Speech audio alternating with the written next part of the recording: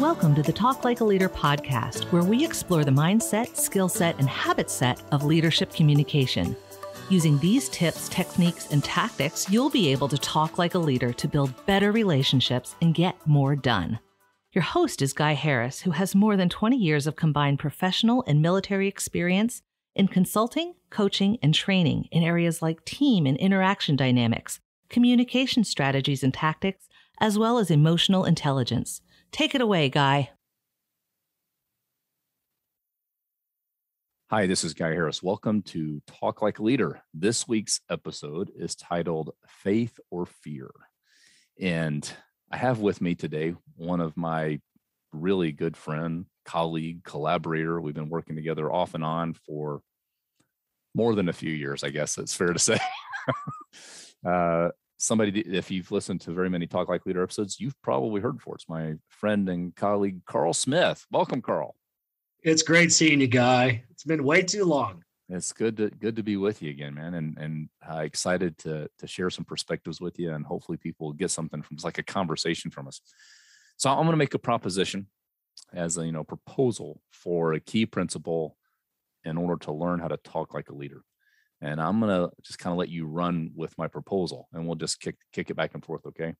So my proposal is that as we communicate with others, as we move forward in our leadership journey, when we think about how to resolve a conflict with people, when we think about how to coach a person on some kind of performance-related issue, as we look, even delegating tasks or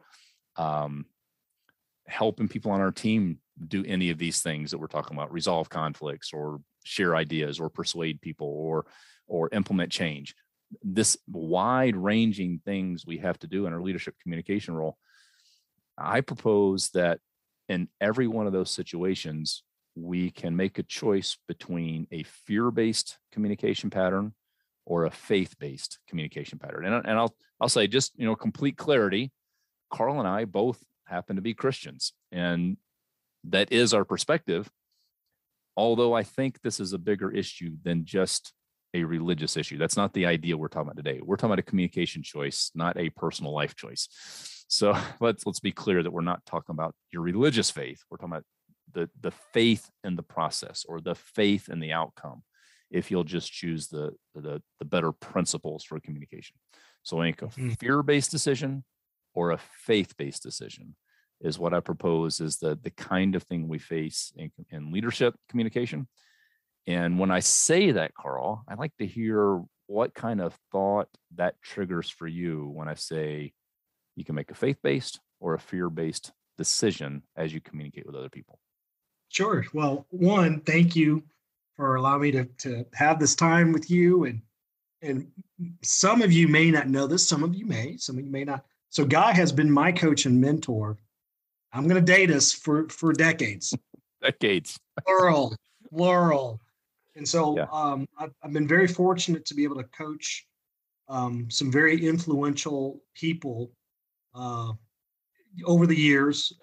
And what's interesting is, so one of the principles that we are going to be talking about is faith versus fear. And I like to even say, I got this from one of the folks that I coach. And he even said to me quite a while back, he said, Carl, faith fights fear. I'm like, that is good. It's so true. That's a good point. And here's the point in sharing this. So much of effective communication is based on mindset. Mm-hmm. So if I have the right mindset to look at people the best in the best light, the mindset to have high levels of trust, the mindset to think the best of them first, there's a better chance or better probability that we'll have effective communication, an effective outcome, effective solution. And so one of the things that my dear friend Guy Harris, Coach Guy Harris, shared with me quite some time ago is this principle of what confidence is. And what's ironic is so many people, especially in leadership, have said, so how do I communicate in a way that I'm more confident? And I said, what confidence is a mindset. Mm-hmm. Confidence is this. If you take literally the word and from a Latin person, it's a Latin word. Con means with. Mhm. Fidance means faith, belief, or trust. So if I have confidence, not just with myself, but confidence who I'm communicating with, Confidence in the confidence in other my person and trust in the other person. Yeah. yes, there's a better probability for a better outcome if I Mhm. have that mindset. And so much of this is wrapped around effective communication. So So, much of it. so if a faith-based decision is a decision or an approach or a communication strategy that's related to our faith in uh, our integrity and the other person and our and the principles we're using to communicate our faith that the process is going to work out okay, what would a fear-based communication strategy look like? Oh, so what a fear. So let me give you some examples of fear-based behavior and communication. Sure. Fear-based, and so I'm going to quote Tom Ziegler, and Tom Ziegler said this to me personally. That would be Zig Ziglar's son.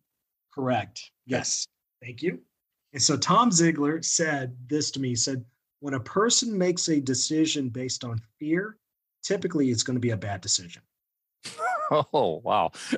Right? Yeah, that's good. So fear. So the thing that strikes me as you say that, and see if this clicks okay with you, that Mhm. fear is, I mean, maybe it's fear of physical harm. Maybe that's true. And hopefully that's not what we're talking about when we talk about leadership communication and talking with our teams and business, all that kind of stuff. Right. I'm thinking as you say that the fear is based about, I'm communicating out of the fear that I'm going to look bad, or I'm communicating out of the fear that this person's not going to cooperate with me, or I'm communicating out of the fear that this isn't going to go the way I want it to go, or I'm communicating out of the fear that this isn't going to turn out well. I mean, and we could probably keep going and going. Yep. And when I hear those things, I think those fear-based things they're concerns that somehow I'm going to be harmed if I don't manipulate this or maneuver it or try to steer it in a way I want it. Yes. Rather than just having faith in, if I engage with Carl in a straightforward, trusting, and honest way, I can't control how Carl responds.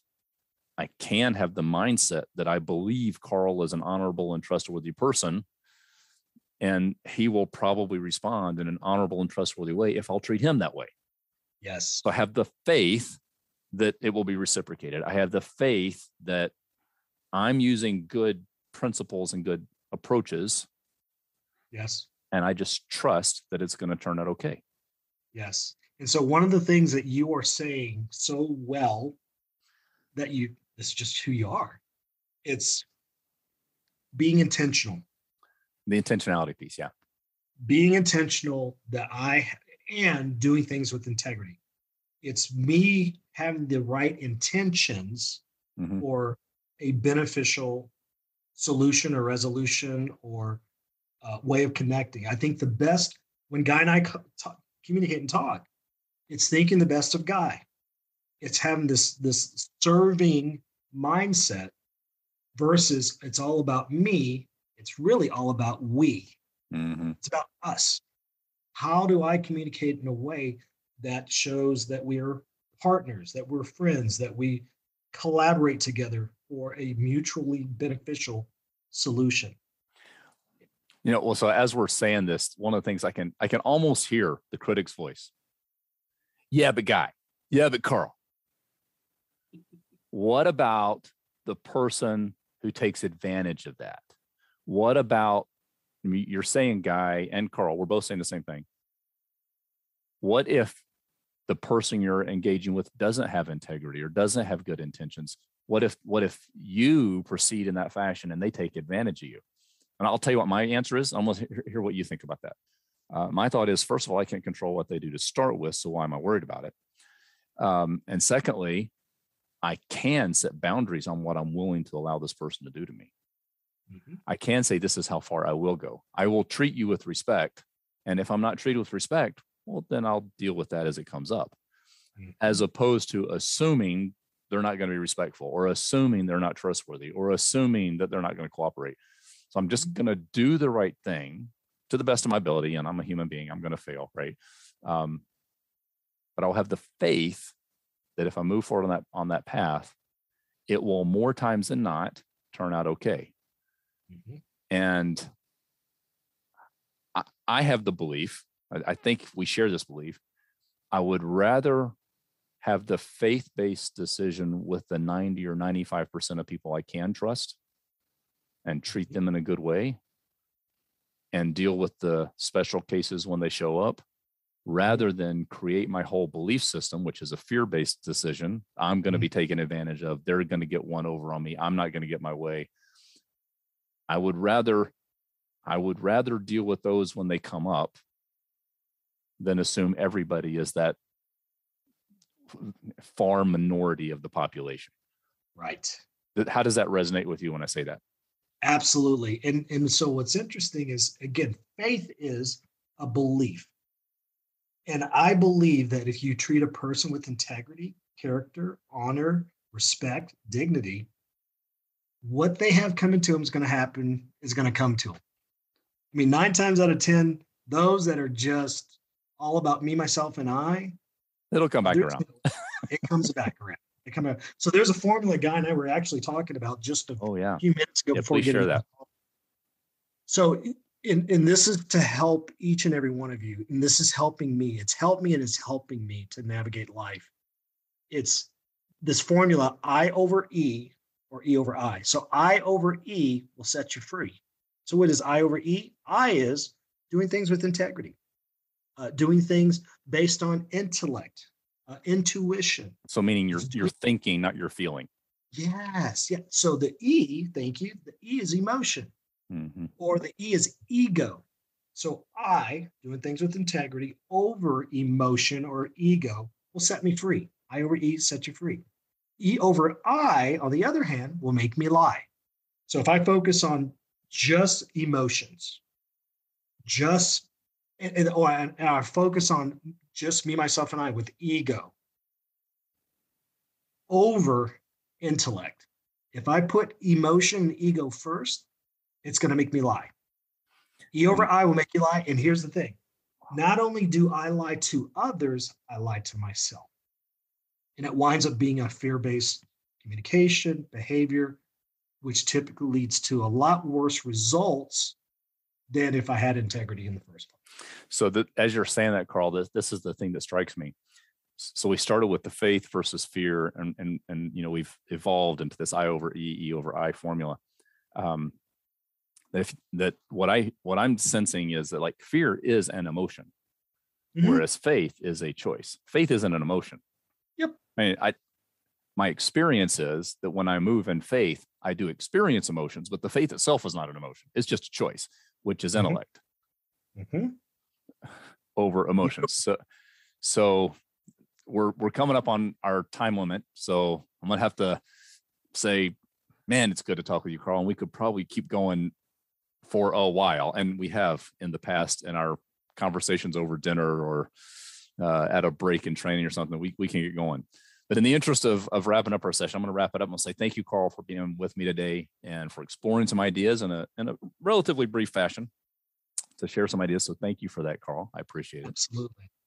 And the one thing I'm going to leave you with as a listener is, remember the statement Carl made, the formula that he shared.